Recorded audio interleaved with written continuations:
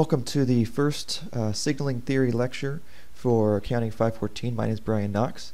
I want to get right into it, make it as precise and to the point as possible. Every time I start a class, though, I like to have the initial lecture kind of place us within the body of knowledge, within what school of thought we're going to be accessing all the information here. So we're going to start with the idea of economics. Not too extensive, don't worry, but I want to get a few things out of the way here. First of all, when I talk about economics, I think we have to start from a place of gratitude. We have to have some gratitude for being alive at the time that we're alive. 100 or 200 years ago, and definitely most any time prior to that, half of us in the class would likely be dead from illness, violence, or accident. The other half of us would be twice as miserable as we are today, with twice as much work to do just to stay alive, and a small fraction of the benefit from each hour that we work. So let's be grateful for our frankly spoiled time that we are in history. And if we're willfully blind to that, we're going to do badly and think badly. And when we think of economics, we need to think about how we humans have progressed in these very ways, about quality of life, about ability to work productively, and simply survivability of the human species. So those kinds of advancements we can really lay at the feet, in large part, or at least partially. We can debate about how much, but a good fraction of it, of the credit, goes to economics. Accounting is a branch of economics, and specifically, accounting claims its identity from information economics. It claims citizenship of the information economics domain. So that's why we're going to be talking about signaling theory in this lecture and the next one. Signals being information that's being conveyed. So in information economics, the idea is that instead of talking about the economics of a country as a whole, instead of talking about the pure consumer economics, so I went macro, then I went micro here. Instead of so macro, country as a whole, inflation, monetary policy, fiscal policy, et cetera, et cetera, et cetera. No, that's not of any concern of mine as an accounting scholar. Microeconomics, actually, that is some concern, but a subcomponent of microeconomics, what a individual firm does, or what individual consumers do, and how they shape the supply and demand curves that are specific to that firm and that market the firm is serving. There's some information transfer that's going on. That's really why I get involved in microeconomics, is because of the information. So as an accounting researcher, our accounting information is information. We're talking about information that has value, and therefore there's an economic paradigm through which you could evaluate the information. Well, how much value does the information have, and how much are people willing to spend for that information, or how valuable is information in terms of its credibility? We have a whole economics branch evaluating information, and one of the fundamental presuppositions of this information is that there is private information, and we start to get the idea of information asymmetry. So let's try to rationalize that through some real world, some mundane examples. So we have some classic games here. One is Guess Who, and Guess Who is an information game.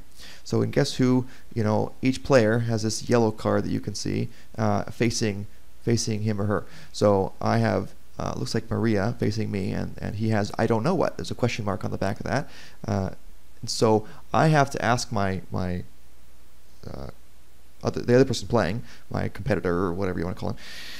Looks like my son, actually, or something, based on the picture. That's how it's marketed. So, it's a family member. I have to ask him or her some questions about the yellow card over there, and say, well, that person over there does the person have a big nose? Like, here's the example that they give. Is the person wearing a hat? And by doing that, I can then flip down people who don't match the criteria, the answers, the information that my competitor here is giving me, and then I can narrow down who exactly this is. I flip the people down on my side of the board. We have the same cast of characters on the red side of the board and the blue side of the board, and I can then flip down the people who I've eliminated by my questions, and he flips down the people that he's eliminated by his questions, and eventually we're trying to be the first person to guess correctly who the other person's yellow card is.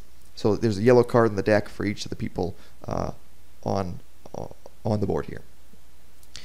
All right, looks like what 1, 2, 3, 4, 5, 6, 7, 8 by 1, 2, 3, 3, 8 by 3. It's 24 possible people, I think, if I'm counting the rows right here. So the 24 people that you could pull for your yellow card for each person. All right, so the point is that the transfer of information, the asking of questions, is where all of the magic happens. There's some luck in terms of guessing. You might have 3 people left and you just want to guess one of them. So be it. There's some element of that. But so much of the action is happening with how much information am I extracting from each question that I get. And since each question is dichotomous, they can answer yes or no, then the optimal strategy for this is to get as close to 50% of your population as possible eliminated by your question. And so let's say I have half the people here with, use their example question here, a big nose.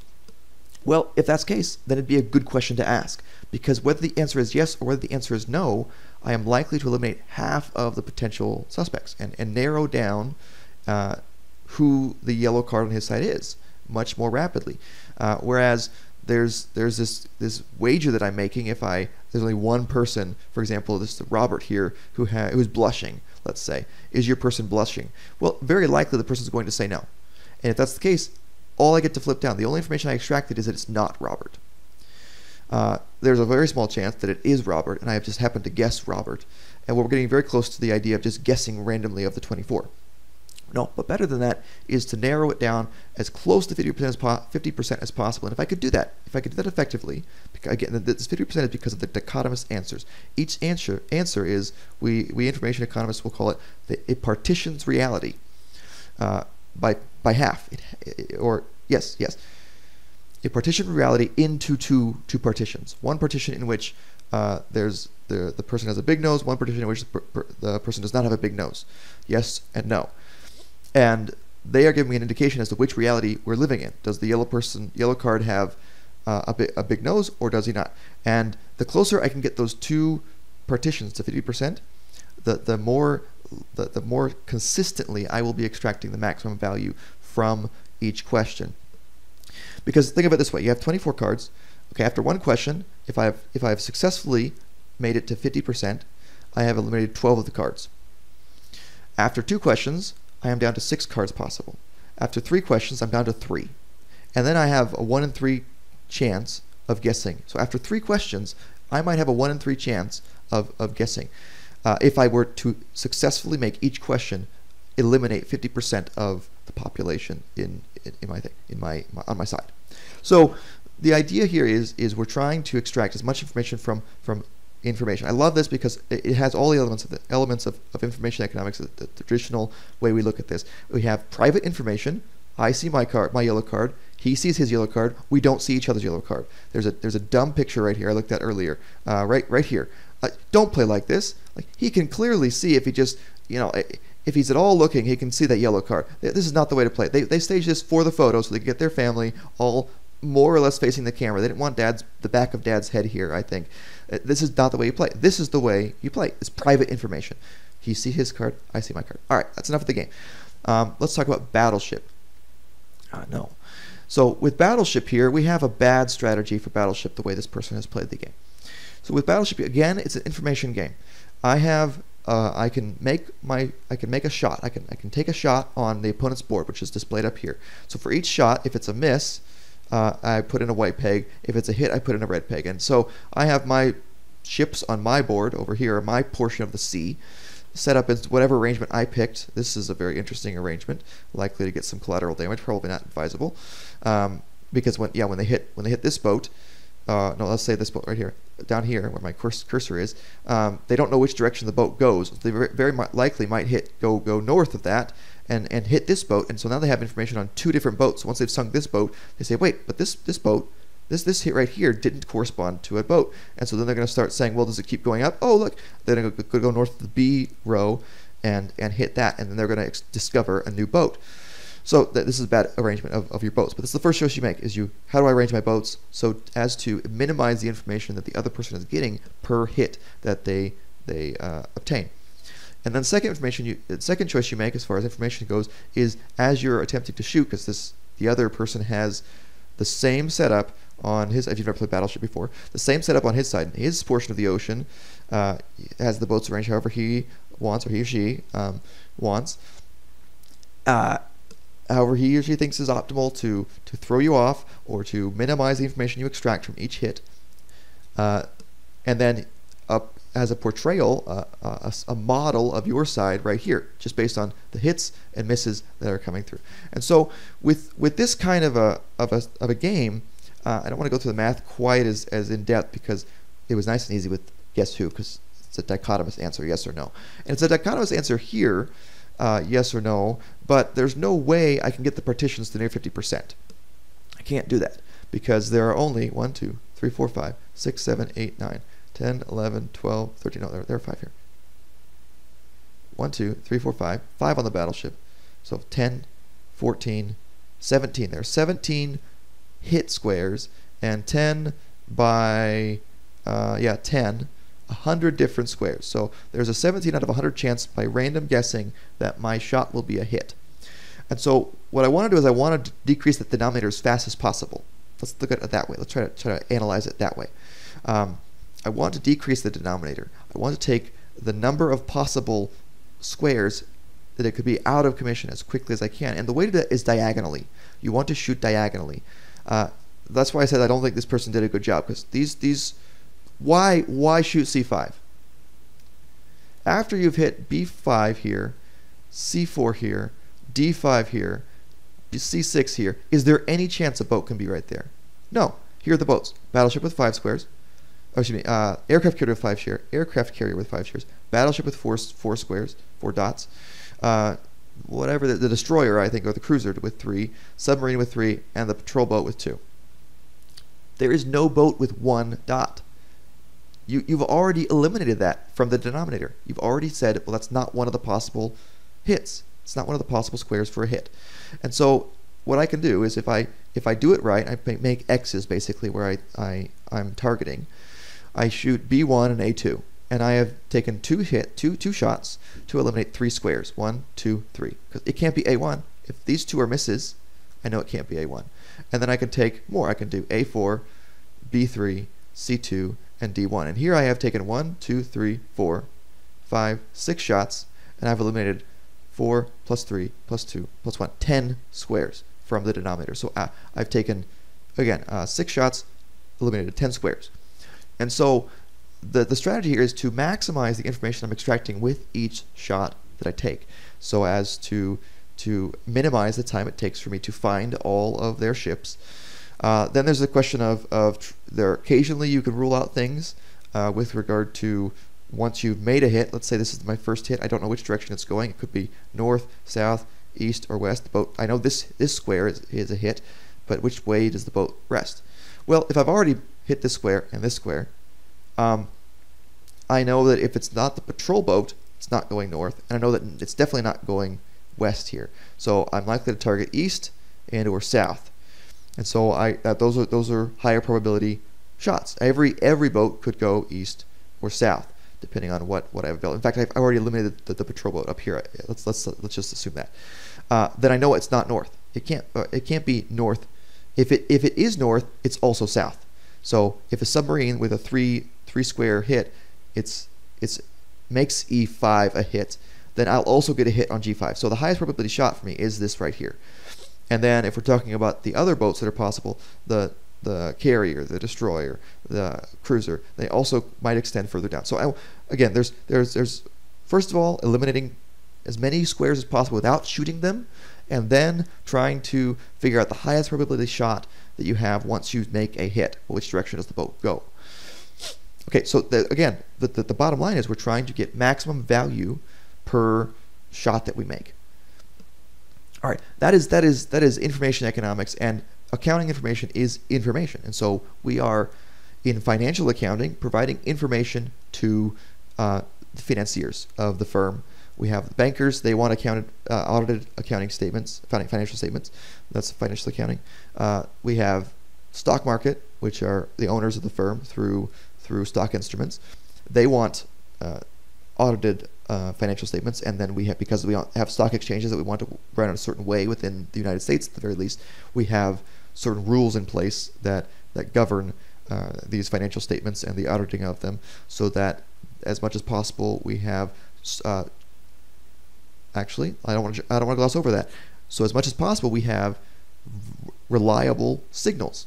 So the auditing is actually pretty critical. So I make jokes about auditing and public accounting, and I usually tease about busy season. I'm not going to be the first or the last one to do that. If that is your chosen career, get used to it. You're going to have lots of fun in busy season, and you will have to make your peace with it. And so if I rib you a little bit about it, hopefully it doesn't get under your skin. Otherwise, maybe you shouldn't actually go into public accounting. Because my ribbing is going to be the least of your concerns when you actually are spending 80 hours a week in busy season. That's the trade-off you make, because auditing is essential. It's essential for the system to work, because here we have a company, they're sending out a signal, and the question is this signal reliable? And that's when we get into signaling theory for this lecture. This first lecture is going to be talking about costly signaling games. Now, I started with financial accounting, and I kind of skipped over the rest, and since we're in a managerial accounting class, I don't want to do that. So let me keep going with the different branches of accounting. We have also tax accounting, and so the idea is that we have a government that has some interest in understanding the financial goings on within the firm, so as to tax them. They want to confiscate money, so they want to know how much money is being made. They want a good signal of that, and so tax accounting also includes audits, because they want the signal to be as reliable as possible. And then we have managerial accounting, and you might say, well, there is no auditing in managerial accounting, and so therefore it doesn't really fall under signaling theory. And there's some truth to that statement. It doesn't follow under it in the same way. But we have contracts and incentives, and that is one of the main thrusts of what I cover in my open cost accounting textbook here. I start with the idea that firms gather this managerial accounting information with the interest of figuring out responsibility. Who is responsible? Who or what is responsible for our profits, so that we can get more of what's working and less of what's not. It's a company trying to optimize itself, its operations, understand what's going on inside itself, so that it can do better in the future. And you do want reliable signals there, and there are ways the signals can become unreliable. You do want reliable signals there because the future of the company depends on it. The future expansion of the company, the future survival of the company. And so there are different incentives, but they do different motivations. I'm already using incentives in a particular way in this lecture, so I don't want to mix that up. Let's call it motivations. There are different motivations for why you would want, why signaling theory applies to managerial accounting and cost accounting, which I'm using synonymously, but they still end up with many of the same principles coming along. So no, there's no auditing necessarily, not required by law, but there is an interest in getting quality information, and the reliability of information largely depends on its costliness to the giver, to its differential costliness among potential groups that we might be receiving the information from. All right, that's getting ahead of ourselves. Okay, so we talked about the games. We've gotten the idea of signaling of information economics, and we've also introduced the idea of information asymmetry. That's critical for information economics, or at least it's very typical that we start talking about private information. That's because that's how the world is set up. I know certain things from my experience or from my domain that others can't know. As soon as we get into a division of labor, that's going to arise. And as soon as we get past Stone Age bartering, we get a division of labor. And so the artisan in the medieval craft shop knows more about those crafts than anybody else in town. And so he or she is the expert in that realm. So he has private information in that case. So theoretically, there are some forgeries or some poor quality artifacts that could escape his domain, that if the others aren't aware of it, could fool them, and they pay him more than it's worth. So that's information economics in the bartering in a very primitive economic system compared to ours. And what, again, the idea is once you get a division of labor, naturally private information is going to arise. You're going to have people who know more because their division of the labor gives them experience in that area more than you, or more than their supervisor, or more than the buyer. And so you have to deal with the economics of extracting that private information. Well, what do I have to do to get you to tell me truthfully whether this is a forgery, whether this is high quality, whether this is a good worker, a bad worker, the truth. How can I extract the truth from you? The private information that you have, especially when it's in your economic interest otherwise to lie to me, to take advantage of this information asymmetry and consume it for your benefit. I also mentioned a couple things that will come up later. The idea of partitions, that when the information usually gives us an idea. No, let me phrase it differently. We partition reality. There are many different possibilities. This is kind of if it helps you, you can think of this whole multiverse idea going on in Marvel movies, like Doctor Strange, if you're familiar with that one, a few years back, or there's an actual scientific theory that this comic book version is based on. But the idea being that this is the theory, and I'm not promoting it or anything like that. I'm just saying this is the theory that some people ascribe to, that there are this near infinite number of possible realities, and we happen to be in one of them that has turned out this particular way. Great, so be it. Let's extract from that the idea of possible realities, and that is what we're talking about by partitions. So if I come up to a situation and it's you and somebody else talking, there are a good number of possible realities that could fit that fact pattern.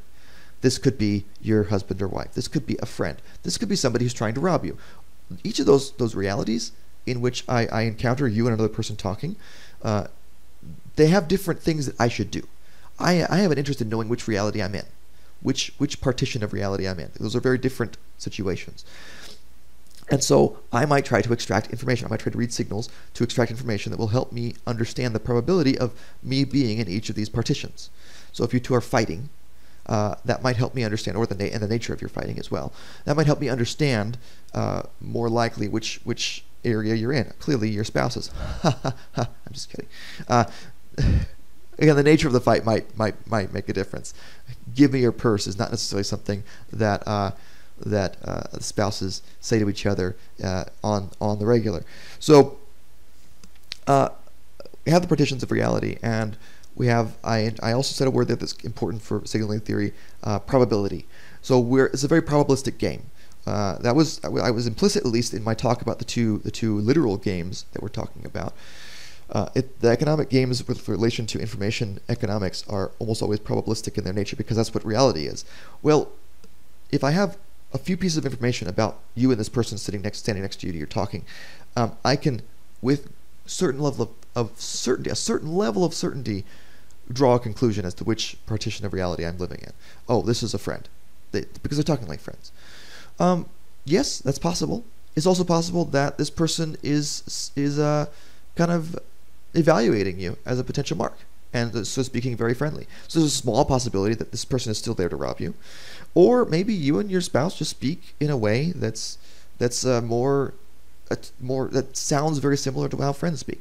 Or maybe I don't have enough information or foreknowledge to differentiate well between those two. There's a lot of possibilities here, but the idea is the information that I've gotten has changed the probability of each outcome. So that's going to get us into Bayes' theorem, which we'll talk about later. The priors that we have coming into it, we have some new information. Bayes' theorem helps us update the probabilities of different partitions we might be in, and that's this process that we go through. But let's go back to the idea of costly signaling games, because I think that I want to focus on that. In fact, we might not talk about Bayes' theorem until the next lecture. I'm not 100% sure what goes into each one. I want to do 2 on signaling theory, and this one I know I want to get costly signaling games, and the next one I want to get costless signaling games, which I think will be shorter. So I'm going to put Bayes' theorem. I think I'm leaning towards putting Bayes' theorem in the next one and getting into how exactly this all works. Let's talk about costly signaling games, and so let's start. Let's start by talking about an economist named Brian Kaplan and a book specifically that he has called The Case Against Education. Now, you might think it'd be anathema for me to bring up a book called The Case Against Education, which is with the subtitle "Why the Education System is a Waste of Time and Money," in a upper division, or excuse me, in a graduate level class. But the graduate level class is about economics and information economics, job market signaling, specifically the topic of this lecture, and that is what that book is about. So his general thesis in this book is that a high proportion, I believe, if I remember from when I looked at the book before, I read the book before, I believe he says 80% is what he thinks it explains. That a high percentage of the benefit of education is explained simply by signaling. So let's talk about what that means. And he says therefore you could learn. So sorry, what he's saying is very very much the idea that higher education is very inefficient as a way to gain human capitals, as a way to gain human capital, as a way to build your knowledge and what you can actually do. This is honestly, there's a reflection of this in accounting. The idea that a lot of people will tell you, or at least as some people will tell you, that, oh, well, you know what, you get the degree, you get the CPA, but that's great and all. What you really learn is when you start working on the job.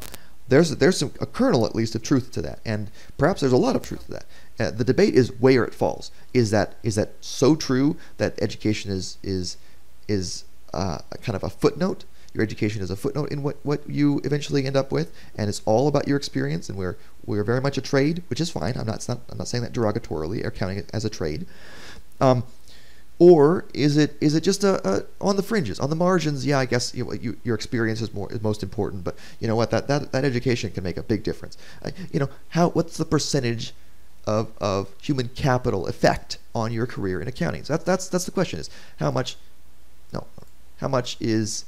is the effect of education on human capital? And so I believe what he says is that he thinks the signaling aspect of education accounts for 80% of its value in terms of what you're being paid post-education versus without education. And interestingly, I read the book and I found it pretty compelling. I don't know if that percent is what I agree with. I haven't done enough to really put forward a percent of my own, but the idea that it accounts for a significant percentage, this so-called sheepskin effect, the idea that the day before you get your diploma, you're worth a certain amount, and then once you get your diploma, which used to be written on sheepskin at some point in time, so therefore it's called a sheepskin, your diploma, you suddenly shoot up in value. Like, you could get hired by an accounting firm, but you are 1 day away, effectively, from a degree, and they will pay you significantly less than if you had that extra day. Is that extra day actually going to mean you learned a lot? It's that we pack in. Oh, yeah. That's the conspiracy, isn't it? We professors, we pack in all the information on that last day. That's why it shoots up so much in value. And he's saying no. The sheepskin effect is a symptom of it being mostly a signaling game. And so let's talk about a signaling game. The idea being, with a signaling game, we can't directly ask the private information. Like, guess who? You can't directly ask, well, who's the person? Wait. That's not allowed, or the person is unlikely to tell us, or they're likely to lie. And so in this case, the signaling game is about employers seeking employees of a certain type. So say I'm an employer and I want, what kind of workers do I want? Well, it'd be good if they showed up. So I want workers who show up. It'd be good if they know what they're doing. So I want competent workers. It'd be good if they're good team players. So I don't want antisocial workers. It'd be good if they had, down the road at least, some creativity to come up with new revenue streams or to improve our current revenue streams. So I want some people high in openness, some people who are very creative. So those are, right off the bat, I can tell as an employer, there are 4 different characteristics right there I might be looking for of various utility, and depending on where I am, what my market is and what kind of job it is, they might vary in terms of what all it is. Which of those is important? If there are others, perhaps it's if I have a very labor-intensive place to work, physical ability is going to be very important. For most office jobs, they have that little disclaimer at the end. Or any of them, they have this little disclaimer at the end saying, "Oh, in this job, you might have to lift up to 25 pounds." Because paper, it adds up, and sometimes things get lost under the printer, so you have to lift up the printer. I know it's really hard. It's very labor-intensive in the office. I'm being sarcastic.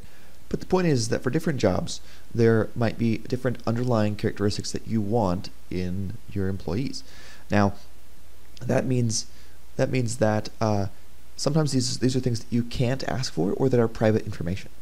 So it might be illegal to ask for it. For example, there might be certain personality traits that you might get in legal trouble, or at least risk legal trouble if you ask about. And even if you could ask about them, if it's private information, by definition, with information by how we define private information and the idea of information asymmetry within information economics, what that means is that it's something that the holder of the private information can choose whether or not to disclose it honestly. And so, let's say, for example, I have a job and it requires a certain level of intelligence, a certain level of IQ, basically, to do it effectively. Is anybody going to say when they're applying for the job, if they really want the job, oh yeah, no, I'm not, I don't meet the IQ requirements? No, they might not. You might have a number of people at the very least who maybe don't meet the intelligence requirements, but can successfully portray themselves as meeting them, or successfully convince you in the interview process that they do. There might be people who can convince you that they're a hard worker, that they what were some of the things I said earlier, that they arrive on time, so they're going to be there, present, that they're I talk about openness and creativity, that perhaps they can tell you, they can send you a signal that, oh yes, I have those traits. So the idea is you have these underlying traits within people that will materially affect their job, and you're trying to extract the information from that person as to whether they truly are of a type that will most benefit you and them in the job. And so, well, that's a critical part. Let me step back there for a second. That will benefit you as the employer in the job. What it does to them, let's hold that off for a second. I think often it'll benefit them as well, but let's hold off. That's not a critical component of the idea here. So we have costly signaling games in which instead of the what's called cheap talk of, oh yeah, I'm intelligent enough for your job, or I have the skill set for your job, or I have the underlying personality traits that will help me be successful in your job. Instead of this cheap talk, which may or may not be accurate, of people just claiming to have this claiming their private information is a certain way, you have some sort of a signal that you are trying to read that will disproportionately be more economical to obtain for those who have that underlying characteristic. Education is the classic example of this. There are others, but education helps us put through the paces of what a costly signal is. And it also, we're going to apply that to managerial accounting. That's why we're talking about it. But education, the idea is that if you have certain characteristics, and let's take two. I think two in particular are those that education seems to target and at least is argued to be a signal for. We have the trait of conscientiousness, which is the tendency to be industrious and work hard, and general intelligence, IQ. So the trait of conscientiousness, specifically about the industriousness portion of it, it has a number of different activities and predispositions that fall under trait conscientiousness in personality theory. But one of them is industriousness, the idea that you're going to plan ahead, you're going to work hard on the things you do and meet deadlines.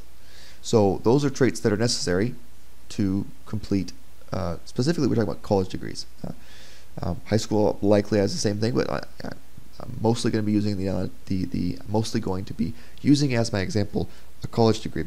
The idea is you incur a cost to complete the degree, all the work that has to be done.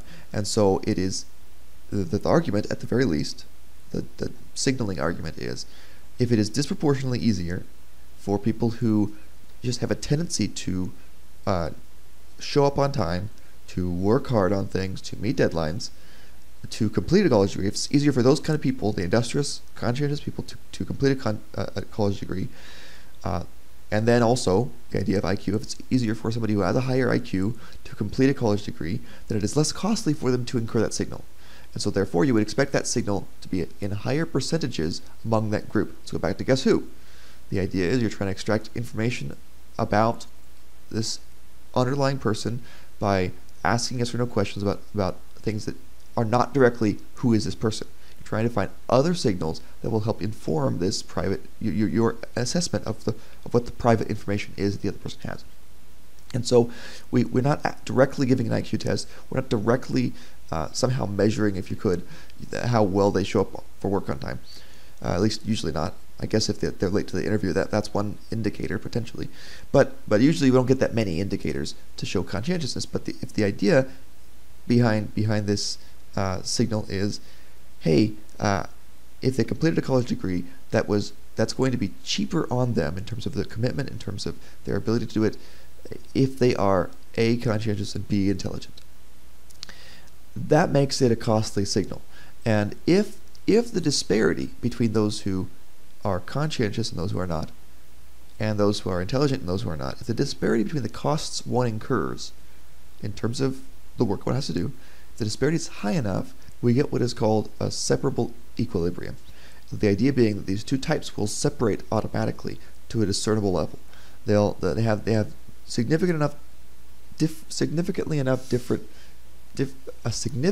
difference in their cost curves that they will make different choices. On average, those who are lower in conscientiousness and lower in intelligence will forego the costly signal because it costs more to them than it's worth to them, because they say I have a hard time turning things in on time. I have a hard time grappling with abstract concepts. I have lower intelligence, a lower IQ.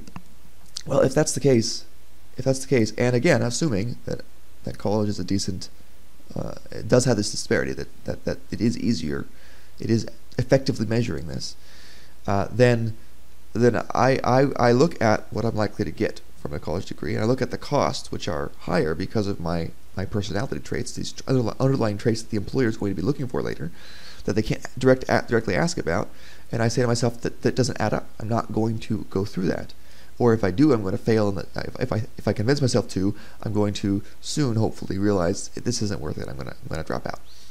And so, the theory of costly signaling is you're not necessarily looking at the college degree because it's made people especially smart because they're professors. Except me being the exception, of course. I'm teaching you lots of important things, but you're not necessarily looking at the college degree because their professors taught them a bunch of things that improved their human capital, as in their actual capabilities. But you're looking for it as a sifting mechanism, as a way to say, well, those who don't have the traits that we want, the underlying traits that we want, likely, not always, but likely, probabilistically, did not undergo this extra training, this educational signal.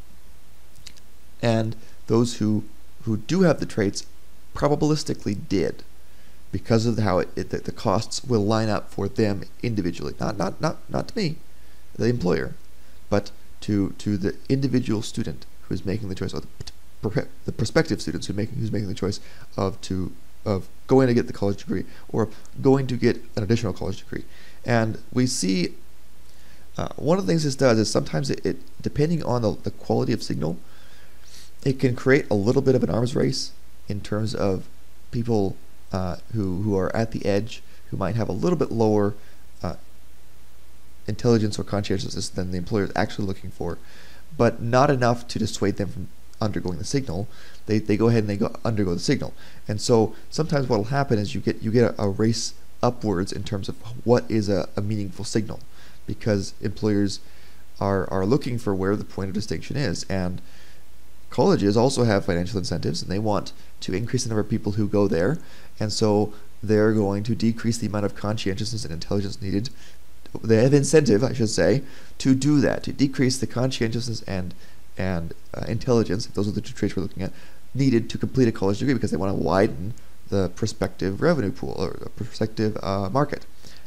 Broaden it out. Well, we want more and more people, because conscientiousness is normally distributed among the population. So if we're going to increase the number of people who are willing to come to college, we need to expand it out and include people who might otherwise have some difficulty completing college. Likewise with intelligence. Well, let's make sure we get those people who might have more difficulty with intelligence. Let's get their revenue dollars too. And then the employer says, wait, that's weakening my signal. You've weakened the signal, so now I've got to stop looking at who has an undergraduate degree. I've got to start looking at who has a graduate degree. Now, to a degree, that might be part of the story in accounting. I remember being on the job market, talking about a decade or more ago, talking to employers in public accounting, potential employers in public accounting, and elsewhere, And I remember I would often be able to spot this line of demarcation. When I would talk to partners, they often had an undergrad degree, and that was it. When I would talk to people below them, maybe a little past the manager level, but definitely once you got past down the hierarchy of the public accounting firm past manager level, they almost always, or the larger percentage of them at the very least, had a graduate degree, had a master's in accounting specifically. Now, part of that is the shift in states pushing for 150 credit hours as the requirement, whereas before, to take the CPA exam, whereas before it was 120 credit hours, or at least to be certified. Some states allow you to start taking it after 120, and then you can't be certified with finality until after 150.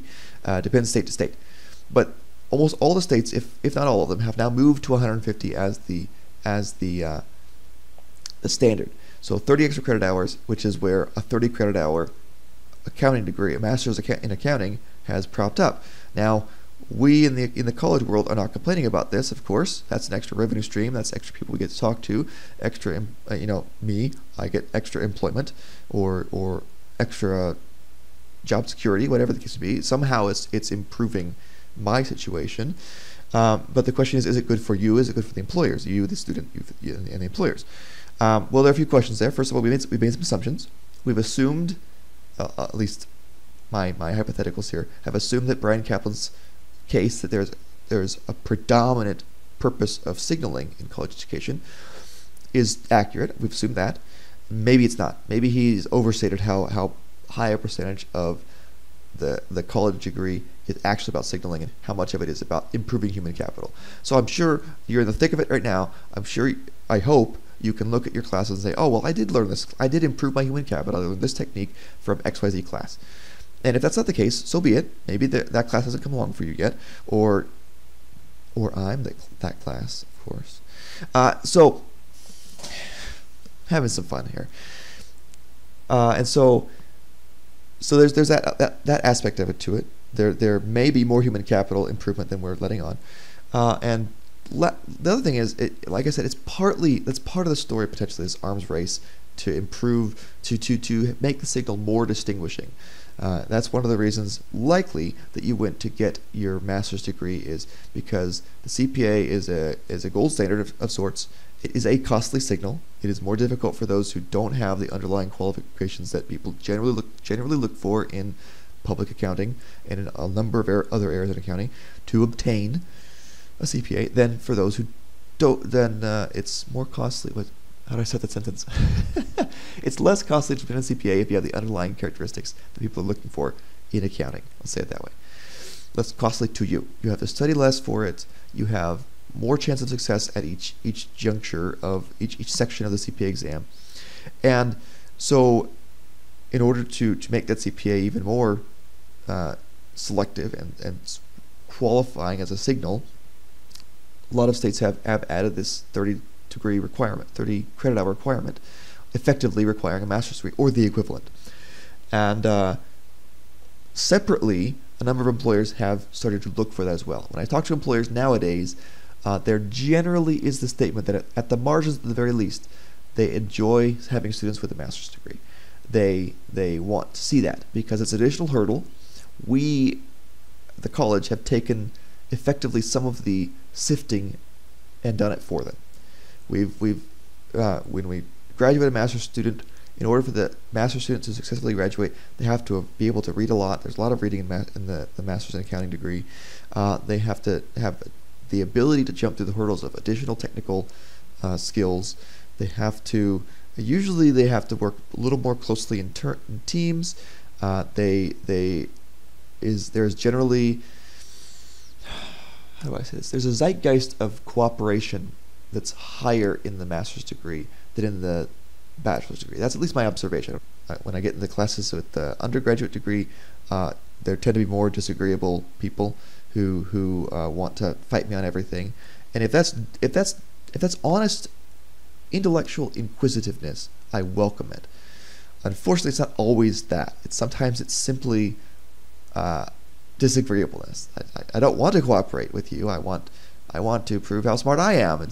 I want to run the classroom. Sometimes I get that in the undergraduate degree, and I'm happy to discuss things and hear opposing points of view. And there's a possibility I am either wrong in something or that I am portraying it in a way that is oversimplifying it too much. And I'm happy to have somebody from the outside of my field effectively, which is what an undergraduate student is. They're coming into the field, but they're not yet in the field. If I can say this in a way that I know this word is neutral, but some people might not. I hope you understand this. I'm using the word neutrally. A naive person, naive to the field, so new to the field. If I can get correction from a neophyte, a person naive to the field, sometimes I ask questions that I don't know to ask because I've gone down this road long enough. I have what Chip and Dan Heath called the curse of knowledge. It's hard for me to put myself in the shoes of somebody who's just coming into the field, or to think of what questions would I ask if I hadn't already gone down this mental rabbit hole 5,000 times and therefore have the neuronal paths in my brain well worn. Oh, when I see this, I do this. When I see X, I do Y. When I see Z, I do A. And sometimes I've made assumptions in those things, and I'm happy to have people combat me on this. Okay, I went down that tangent with the idea that there's this feeling of cooperation. When you get to the master's degree, most people who get there realize that fighting with the professor over things that aren't important is counterproductive. I do get a higher percentage of, I think, pushback based on intellectual curiosity at the master's degree level, in part because those who get into the master's degree and are sticking with it, generally, proportionally, they'll have a higher level of intelligence. And it requires that. There are entrance requirements that suggest that. In fact, to get into the graduate degree, you have to have an undergraduate degree that meets certain requirements, which already screens you a certain degree. People often, it's interesting. Right here is one of the Ivy League names, although it's referring to their press. But the point is, the Ivy League, oftentimes what they're doing is the primary source, according to signaling theory, the primary source of their value actually occurs before the freshman day of class. They are sifting out those who don't have spectacular resumes, and that's been the basic idea of how signaling theory interprets these elite institutions. That honestly, they could sit you in a classroom and teach you nothing, but if they still serve that role of selectivity, if they're still very selective in who gets into the program, either intentionally or simply as some byproduct, then employers can look at that degree and say, there it is. It's a signal I can use for the underlying traits that are being selected for by that institution. All right, so I think I've gone through a part tangent, part explanation of signaling theory and how it works with education. The idea here hinges on the costliness of it being differential among two groups. So you're trying to partition reality and saying, okay, I could either be dealing with a potential employee who is of the low category or of the high category, whatever dimension we're talking about, conscientiousness, intelligence, their ability to lift more than 25 pounds, whatever it is, low versus high. I for some reason, it's difficult for me to directly ascertain that before I hire this person for the job. Afterwards, I'm going to get more information. I'm going to get signals over time as they deliver that tell me whether or not this person meets those requirements. And sometimes employers take chances, and they just, I think he or she might have these qualifications, these underlying characteristics that we want. I'm taking a chance, and then they are proven right or wrong over time as they gather more and more information about the employee. But generally, we're talking about whether there's a differential probability of the signal being undertaken that differentiates specifically on those traits that we're looking for. All right, I think I've repeated that several times because it is critical.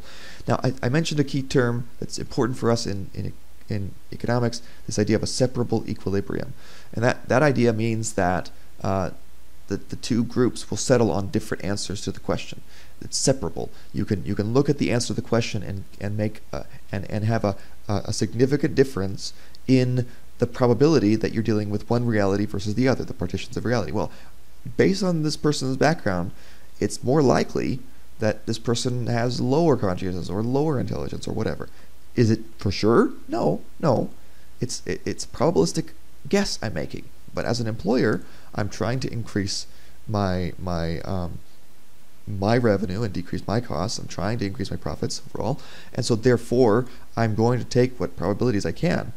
I'm gonna use this signal to improve my chances. And so that's why the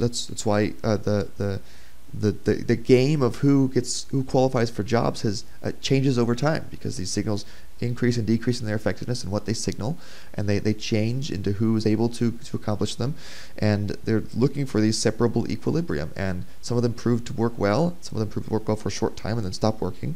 The opposing view is a pooling equilibrium, and that is where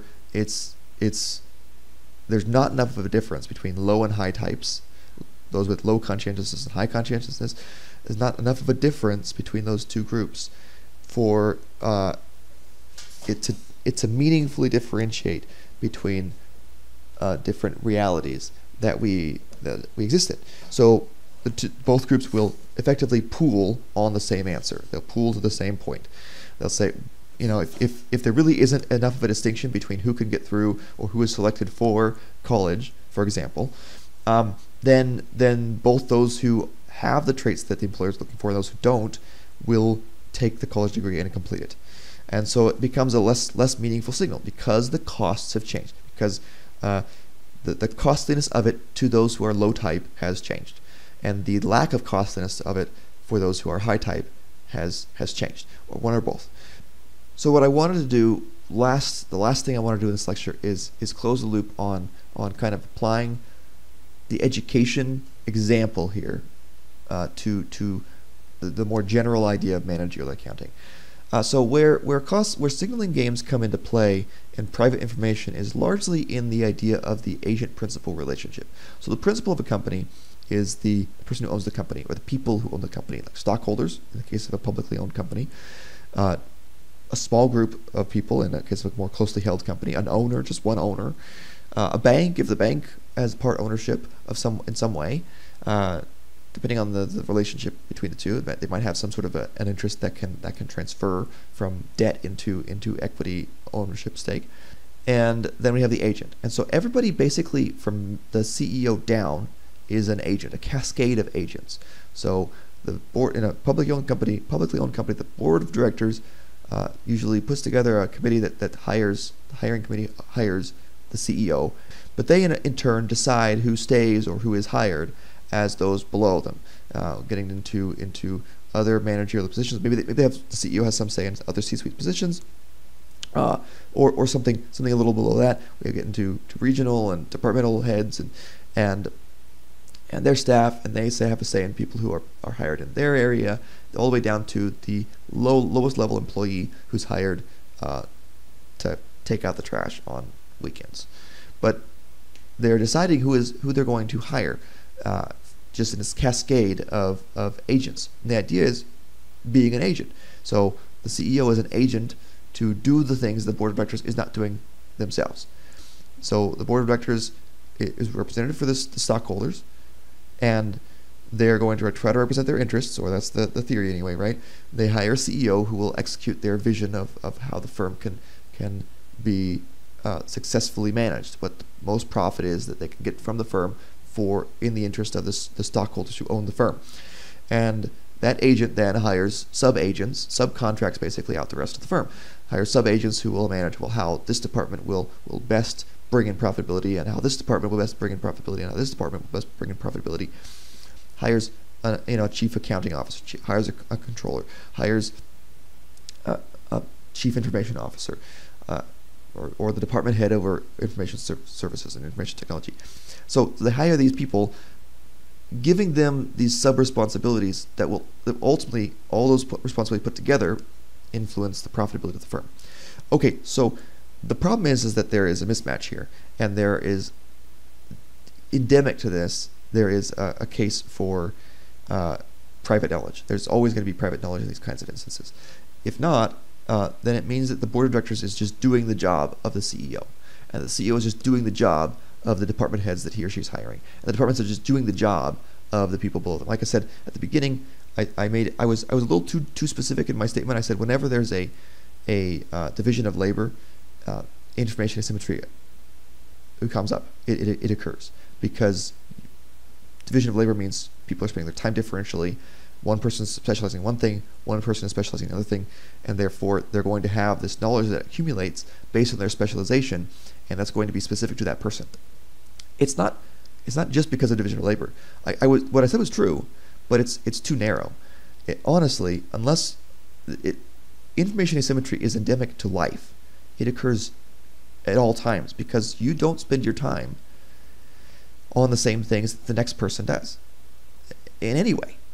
Unless we have a Star Trek-like mind meld, you will not have the same information as the person next to you. The thing is, most times it's trivial. The economics of it are not that interesting. If I know less about Rick and Morty than you do, that doesn't make much difference unless we're having a critical conversation about Rick and Morty. And so that is an information asymmetry, but it's trivial. It doesn't make an economic difference. In the economic realm, in areas that are non-trivial, divisions of labor create these information asymmetries, and they tend to be material in nature. They tend to be important for the economics. And there might be other instances in which we have information asymmetries that are material and important for the economics, but I honed in on the idea of a division of labor because it explains a lot of what we're going for with managerial accounting. So the agent, the CEO, has an incentive to signal to the board of directors that he or she is doing a great job, because that will A, keep him or her employed, B, help him or her get his or her bonus. So I, as the CEO, would want to signal to the board of directors. At the same time, I also have the natural human tendency to have a disincentive to exert any effort. If I have a choice between, well, I could get my bonus and sit on the couch every Saturday, or I could get my bonus and be hard at work every Saturday. Of those two, the natural human tendency is to have a disincentive for effort, and not want to exert effort and choose, well, I'd rather relax on the couch. And let's put that a different way. I have a number of things that bring me joy. My job's one of them, or at least it brings me something I enjoy, which is money to sustain myself and my life. But I have other things I enjoy too, and those things compete. So maybe Saturdays I'm not sitting on my couch. Maybe Saturdays I'm working on a project with a son or a daughter that I have. Maybe I'm spending time with my family camping. So maybe it's not me consuming it lazily. Maybe there are other things that bring me joy in life, or that are of utility to me, that have competing interests, and guess what? That does create a disincentive of effort towards my job, because these competing interests want at least some of my time. And so if I can choose to make Jimmy's baseball game or not make Jimmy's baseball game, and either way get the bonus, I'm going to choose to make Jimmy's baseball game and get the bonus. So there's a disincentive for effort. So the CEO is at the same time trying to minimize, at least to a degree, his or her effort, and maximize his or her chances of signaling to the board that he's done a good job, he or she's done a good job. So we have this interesting signaling game. Now, the CEO knows better than the board whether or not he or she has actually done a good job. There's information asymmetry there. And so we have all sorts of effort in the realm of incentives to draw up contracts that optimally induce the CEO to honestly report. You know, if I have to honestly report whether or not I've done a good job, then they can choose to keep me if I've done a good job, or fire me if I haven't.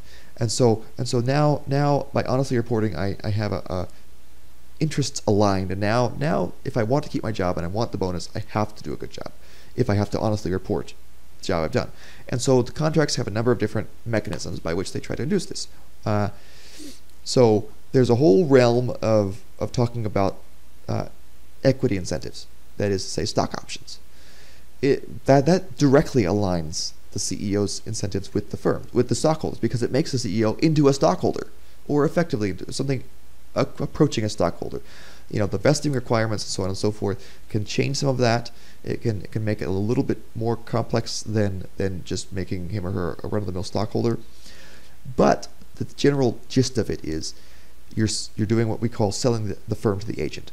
So how do you fix the principal-agent problem of information asymmetry? The agent may be having different incentives, perverse incentives, sometimes called, that run contrary to the principal. You just make the agent into part principal. And on down the line, that's why you sometimes get stock options well within the firm, not just the CEO, but they have certain stock incentives all the way down to sometimes lower level employees to give them some buy-in in terms of making them their interests align with the overall interest in making the firm more profitable. Oh, well, that will increase the value of the stock options that I have, or the incentives that I have through stock. So there's an equity portion of this, and there are a number of performance measures as well. Okay, well, there's a threshold you have to reach in terms of performance before you get your bonus.